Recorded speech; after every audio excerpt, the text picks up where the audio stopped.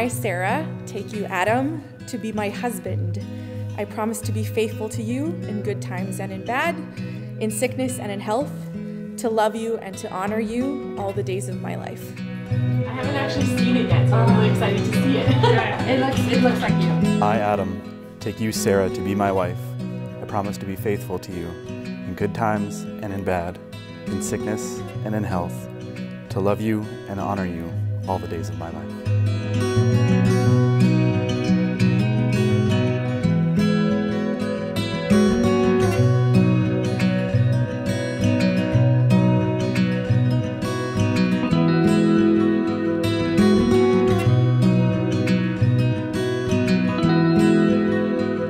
To begin, we'd like to share just a few thoughts about our son. Adam has always been very determined. You have accomplished so much more than any parent would expect. We are so very, very proud of you. We know it's your patience, your endurance, and your dependability that will serve your marriage well. When we first met Sarah, we remember being greeted with an absolutely beautiful smile and a warm embrace. It warms our hearts to know that our family will be surrounded by this kind of love as she joins our family today. So welcome, Sarah, to our family.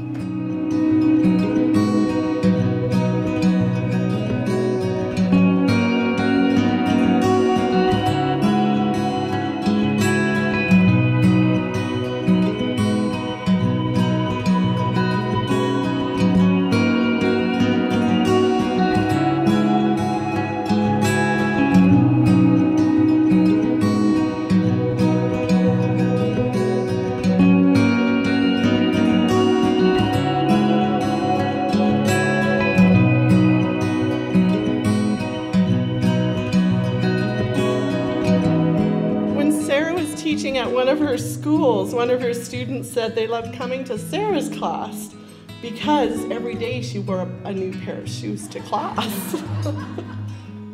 And Adam buys her the shoes. We knew something was happening there.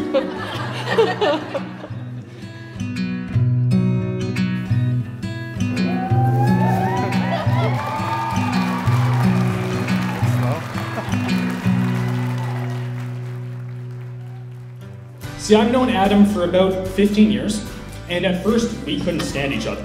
And we fought and we bickered over and over again until one day in grade 2, he came up to me, he matured over the summer it seemed, and he said, "Beat me up." Now, I was touched by this, I mean, like, for him to, have an emotional development and really realize that our differences were very petty, but so I did what anyone would do in that situation, and I hit him as hard as I could, as many times as he would let me. And to date, this is the only fight that I have won in my life. But that was Adam. He was open, honest, unreserved.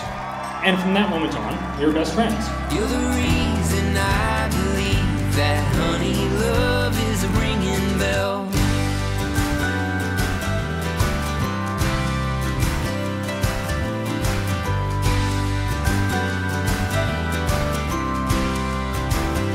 As we know, the older we get, our lives grow, and it becomes harder and harder to maintain those close friendships. What I think I appreciate the most is how easy it is to maintain a friendship with you. You make it easy to be around you in company, and I value each moment with you together.